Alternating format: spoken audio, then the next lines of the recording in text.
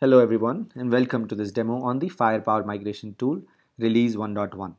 I'm going to show you how to use this tool to optimize your ASA configuration before migrating. I'm going to launch the tool and log in using my credentials. We are going to talk about this new feature that came with Release 1.1 called Connect to ASA. You can enter the IP details, SSH credentials, and enable password of a live ASA. And once you have supplied that, the tool creates a secure connection to the ASA box. If you want to optimize your ASA rule base as part of this migration, collect hit counts is the option that you need to enable.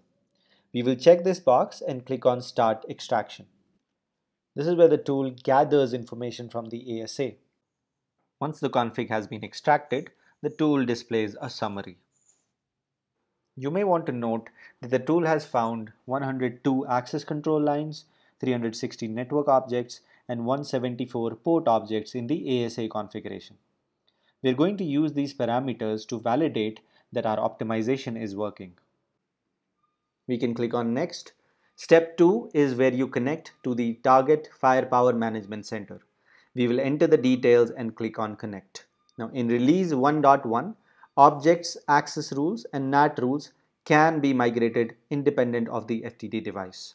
Because this demo focuses on optimization of rules and objects, we can choose to proceed without the FTD. An important feature here is migrate only referenced objects.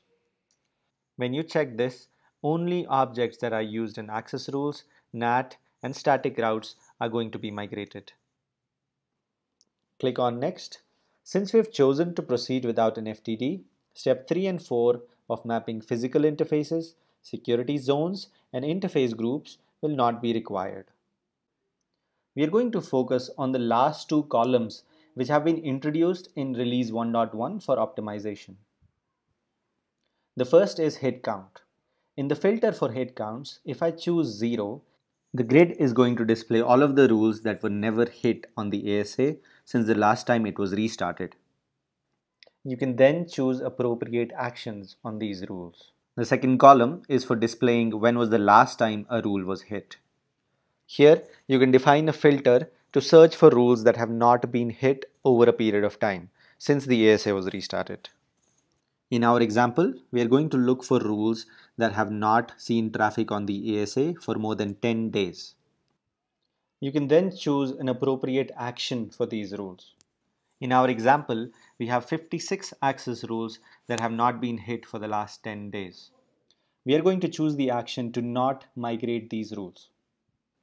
We will then click on the Validate button to push the configuration to the Firepower Management Center. The validation is complete and a summary page is displayed. Because we chose not to migrate some rules, the number of access rules that are going to be migrated now is 46 as compared to 102 rules that we had found on the ASA configuration.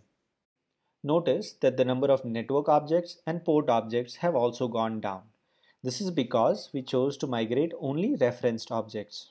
So the tool has cleaned up not just the access rules but also the associated objects.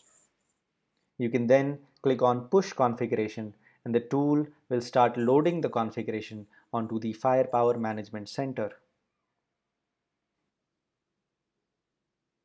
Once your migration is complete, you can download a post-migration report for auditing purposes. You can also log into the Firepower Management Center to validate that only 46 of the access rules have been migrated along with the associated objects.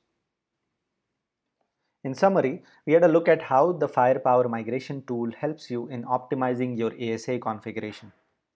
Although it gives you a clear picture on the rules that have not been hit over a period of time, we recommend that you perform due diligence on the rules that you decide not to migrate. I hope this demo was informative and thank you for watching.